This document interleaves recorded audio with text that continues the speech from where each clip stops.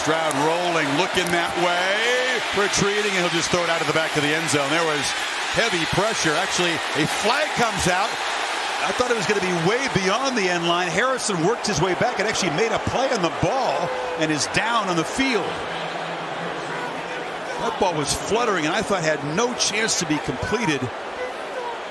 Harrison being attended to by the athletic training staff. Somehow that ball almost came down in bounds on the back end. I thought it was you. It was fluttering.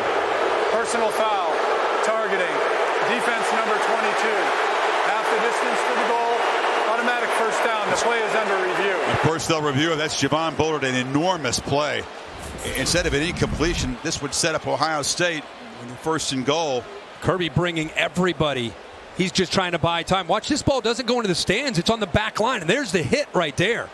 I mean, he's on the back line. He steps out, but he's trying to make a play. Then the big hit by Bullard, and that's where the flag came in. Looked like he hit him with his shoulder pad. Terry Layden, the Pac-12 crew, will take a look at this one. Now, there was the helmet to helmet that time.